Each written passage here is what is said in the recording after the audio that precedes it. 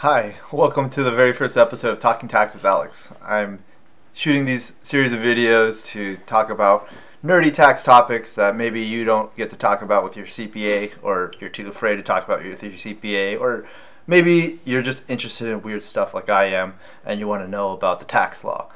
I'm sure there's dozens of us that are interested in this, and so here we go. In this very first episode, we're going to talk about something that I come across a lot in my practice. It's regarding the passive activity loss rules, and what it takes to be a real estate professional. So, a lot of my clients and a lot of investors out there are investing in real estate, and they think it's a great deal. They're told that they can deduct all the losses, and it's a really good tax maneuver. And most of the time, it is. But there's tax laws underneath that most normal people, or non-practicing CPAs, or people that are not really well versed in the tax law, are not considering. And so we're going to discuss those, and we're going to use a real life court case to kind of piece out all the issues and talk about what it takes to get a deduction under the passive activity loss rules and to yield some tax results for yourself. Just as a disclaimer, none of this is legal advice or actual advice for your tax situation. Please consult your own tax advisor. You can't use my video to support your position in front of the IRS or anything. This is purely for entertainment for the dozens of us that care about tax issues like this. And if you really want to get in contact with me, I have my email at the bottom of the slide, talkingtaxwithalex@gmail.com.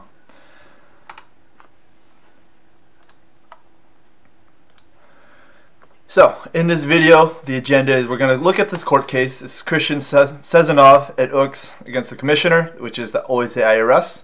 We're going to evaluate the facts of the court case, what the issues are, the ruling, and the closing thoughts. So, on the agenda, there's a little bit of spoilers here. The IRS prevailed in this court case, but we're going to explore why. And I think this is a really good court case to examine these issues and to think about what underlying tax law and issues are in this area of being a real estate professional.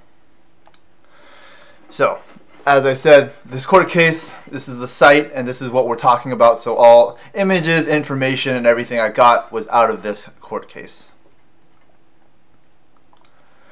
The facts. So, in this court case, taxpayers were husband and wife, and the tax years were the 2013 and 14 tax year. They owned and operated an HVAC business in Ohio. The taxpayer, the husband, stated that this was his full-time job. The spouse did not have a stated full-time job. This will be important later. And they did not elect an IRC 469C7A aggregate election to aggregate their activities. That'll be important later. Other facts. They purchased 2 rental properties. So remember, they lived in Ohio, and they purchased 2 rental properties in Florida. And property number 1, they purchased and leased to the old tenant, and then the old tenant left, and subsequently they leased it out to a new tenant on a 1-year lease term. The second property was a property they purchased that was a condominium, and they were renting it out month to month because it had access to a boat slip. And so it was a property that was more desirable for vacation, long-term vacation types, versus what appeared to be more the first property, which was probably a single-family living situation or something like that.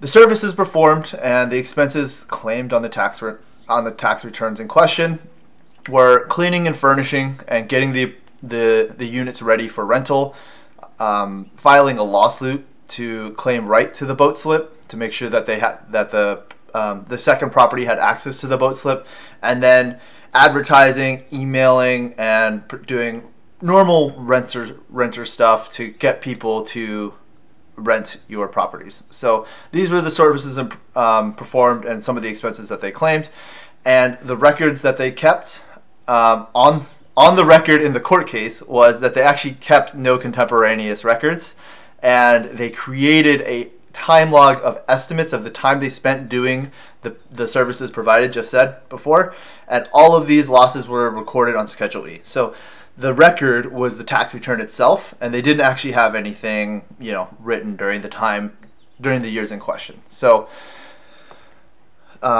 keep this in mind. And the record keeping I thought was very interesting because there's no contemporaneous records. However, they were allowed to create an estimated tax log, and this is a snapshot of what was in the court records. So you can see somebody typed this out in a very archaic word processing program. They didn't even line up the years.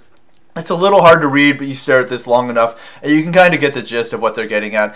Mrs. Sezonov and Mr. Sezonov, the 2 years in question, how much time they spent on each property, the Marina Bay property and the Ray Bell property. I think the Marina Bay property is the property with the boat slip. I would have to go double check the court case for that, but for our analysis of the facts, that fact doesn't matter.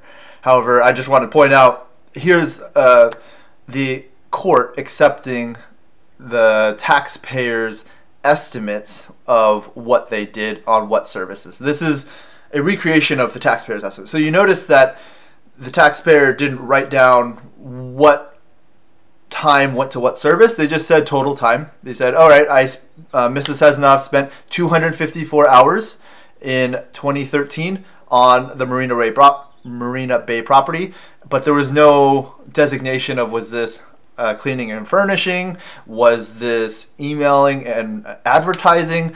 We don't know. They don't know. The court doesn't know. And this is what was submitted into the court. So the issues at hand and the issues that the taxpayers were arguing for were, are these deductions allowed in 2013 and 2014? And are the taxpayers real estate professionals as defined by the code's 469C7? So are the deductions allowed? So what kind of deductions are allowed for rental properties? So typically rental properties are allowed ordinary necessary business deductions, which are section 162 deductions, and those deductions are allowable for all businesses. So any business that has a deduction that is used or incurred in the ordinary necessary course of business is allowable.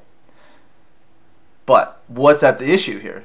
The issue is whether these are passive activity losses and what kind of records you need to substantiate them. So passive activity losses are different than what I just said, ordinary business losses. They're kind of a subset of it, whereby there's a special set of rules that if you have a passive activity, you're only allowed to offset that passive activity loss against passive activity income. What does passive activity mean? And what is a spousal loophole? Well, the passive activity is dictated by your material participation, which is why it's a capitalized term here. Material participation, there's several tests that the IRS prescribes. I think there's about 7. But the most common test is the 500-hour test. So if you spent 500 hours in any given activity, it's considered material participation. The spousal loophole is that you could have your spouse participate in some of that 500 hours and it counts towards both of you. So for example, if taxpayer spent 300 hours, spouse spent 250 hours, the law isn't going to examine each of them and say, well, taxpayer only spent 300 hours, not material participation. Spouse only participated 250 hours, not material participation. The law is actually going to look for the loophole. The spousal loophole is for real property or rental property only, but it looks at the total combined participation of each spouse. So actually, for rental property only, the taxpayer and the spouse can combine their total hours and try to meet the 500-hour requirement.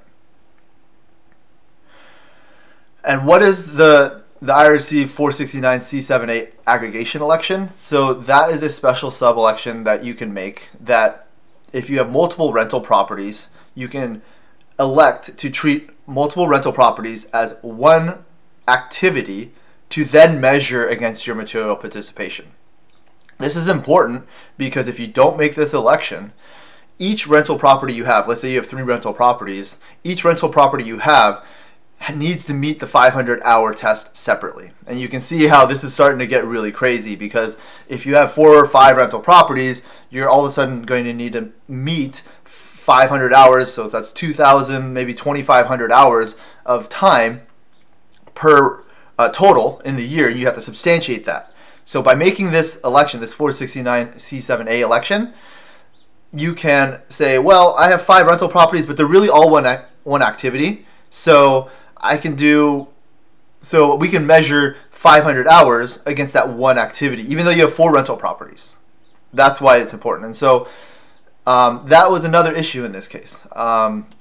Taxpayers did not make this election, so they had 2 rental properties, and each property then needed to meet the 500-hour material participation threshold. The other issue at hand, and related to this, material participation and passive activity losses have their own kind of subset of rules, and one of those subset of rules is real estate professionals. So real estate professionals have to jump through their own set of hurdles first so that their activity can be defined as material participation. So you have to be a real estate professional first, and then you can get measured through material participation. And when we look at the real estate, and you're probably already reading the real estate professionals bullets and going, well, 750 hours, that kind of contradicts what you just said, Alex, about the 500 hours. We'll get there in a second. So to be a real estate professional per code 469C7, you need to spend more than 1/2 of your personal services in the year need to be in the trade or business of real property. What does that mean? So if I'm a CPA and I work 2,000 hours as a CPA working at a firm, I would need to spend 1,001 hours doing real property services to qualify in the first. This is for the first test. This is a 2-prong test.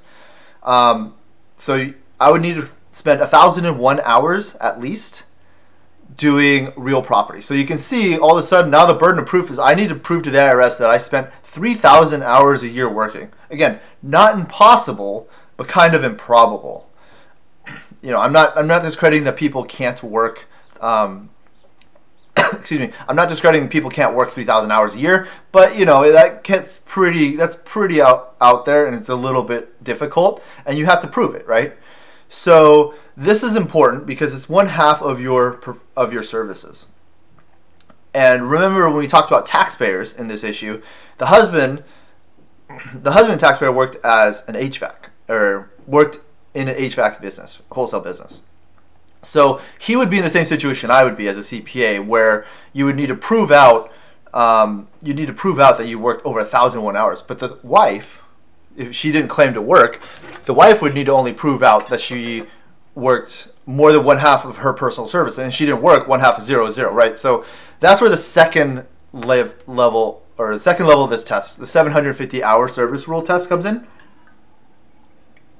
So the 750-hour test is basically the second level of the test, where it says you have to spend at least 750 hours a year doing real property work to qualify as a real estate professional. So this is what qualifies the spouse. If the spouse who didn't have another job spent at least 750 hours doing real property work and trade or business work, then she would qualify as a real estate professional.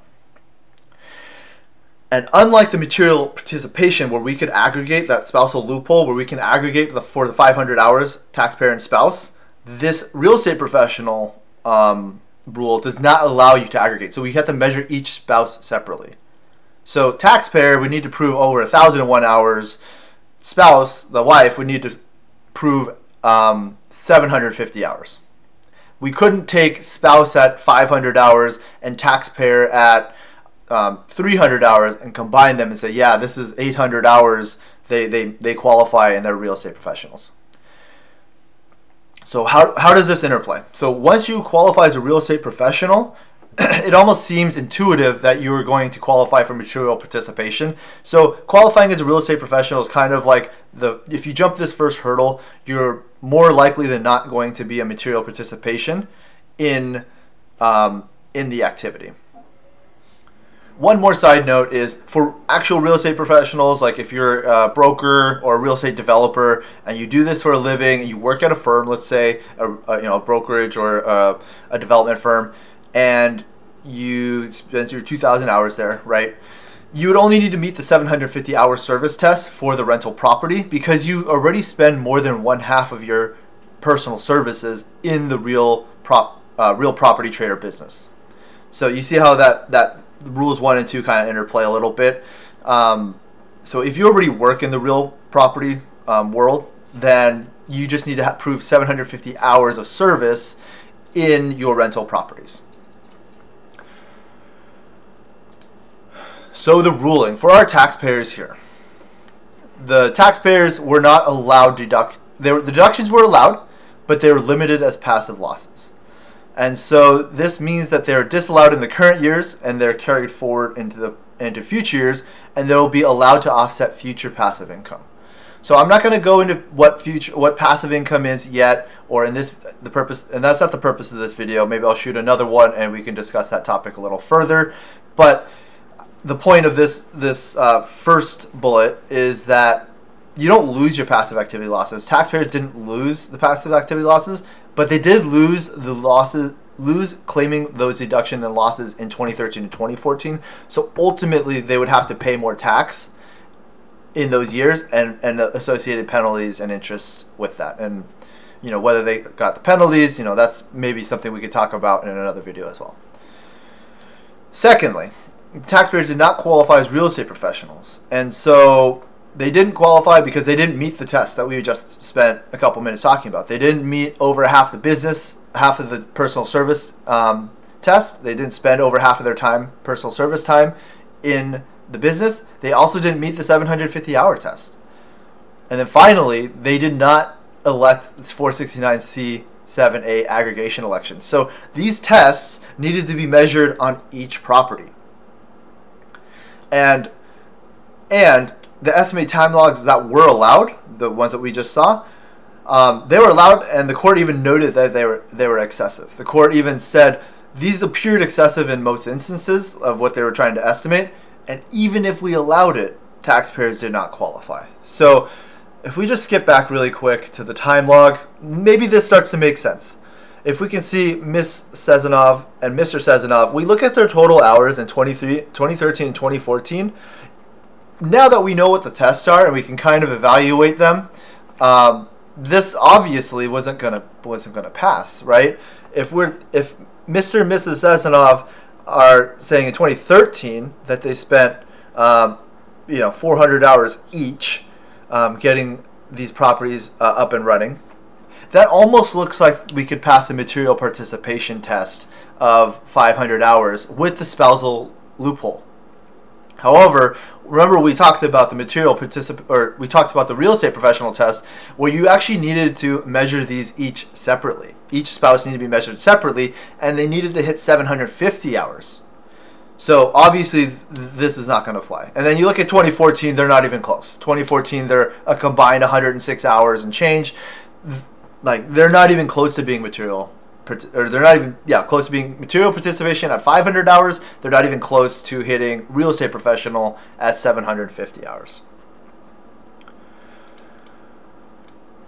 So that's it for this video. I hope you learned a thing or two about being a real estate professional through the eyes of tax laws. A couple of my closing thoughts here. This is an extremely common topic. I come across this a lot in my practice. Clients talk to me a lot about this. They want to know why on their tax returns that they are not allowed to claim their losses that they spent all this money on their rental property. The repairs, maybe a lawsuit. Trying to, in this case, secure claim to the boat slip. Why are they not allowed to? They paid the money. Why are they not allowed to take the losses? I talk about this a lot with clients. Another closing thought is that I feel the IRS requirements of the level of record keeping is extremely generous. We saw the level of record keeping that was allowed. It was effectively taxpayers scratching up what they thought could be their time that they put in, and that was what was taken by the court. And also, and what I've seen in my practice as well is the IRS is actually allowing that. They would, even under audit, the taxpayers are allowed to submit estimates of their time, and it's cited in this case as from another ruling or another memo, I believe. estimates are required through any reasonable method, and the reasonable method is pretty wide open. So I thought this was a really good case to kind of exemplify that, and it reflects what I've experienced in my practice as well. So something that I always need to remind clients is to not forget the half personal service test, because everyone's thinking 750 hours. Oh yeah, I work 750 hours, because that's almost like it's almost like a part-time job if you're a working professional like myself. 2,000 hours, an extra 750 hours, that's maybe working every weekend and maybe a couple late nights. You could probably come up with that. But then everyone forgets that the threshold actually goes a little bit higher than that. Now you have to prove 1,001 hours or so, or if in the accounting industry, if you work overtime, if you're working 2,400 hours, let's say, or you're an attorney, and now you have to prove that you worked 1,201 hours on real estate, and it kind of gets a little goofy after that. So you really don't want to forget the half personal service test. Another closing thought: passive activity losses are not lost; they're just suspended. So you don't lose them; they're not gone. You get to offset against personal income, or against future passive income, or this is the big kicker: if and when you ever sell the property, they unlock for that year, and you're allowed to take them all at once. So that's kind of the roundabout way where you don't actually lose them; it's just taken in a future year. And so you still want to claim them, you still want to have records for them, you still want to report them on your tax return. Like, you still will get the benefit of it. It's just not going to be this year, or it'll be when you sell the property, if ever, or when you start making passive income. Maybe when the property starts to become profitable, then you get to start offsetting that profit. And my final closing thought is, please comment, leave me your thoughts. This is my first video. I'd love to hear your thoughts about this, what the next topic you might want to hear, and you can email me at talkingtaxwithalex@gmail.com. Thank you very much for watching this video and sticking this far. I'll see you next time. Bye.